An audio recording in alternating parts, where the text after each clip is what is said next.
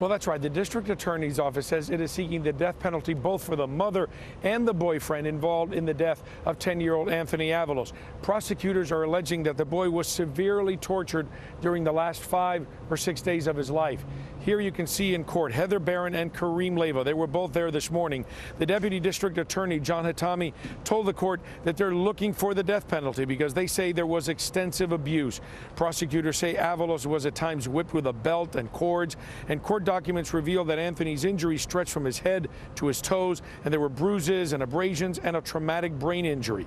In court, the deputy DA said there's also evidence of Leyva involved in violent conduct and threats while he's in jail, including an alleged assault against another inmate back in July. The family says the death penalty would be justice for Anthony. Today's especially hard for our family being here, but we're thankful that the DA and his team are working really hard for us. We appreciate everything they're doing in seeking justice for our little boy.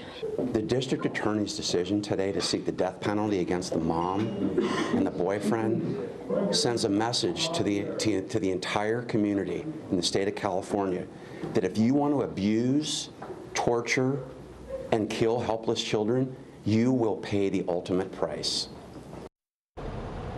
And family members have also filed a $50 million wrongful death lawsuit against the Department of Children and Family Services.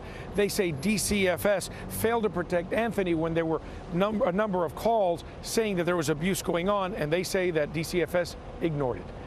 Hello, I'm Mark Brown. Click the ABC7 logo to subscribe to our Eyewitness News YouTube channel.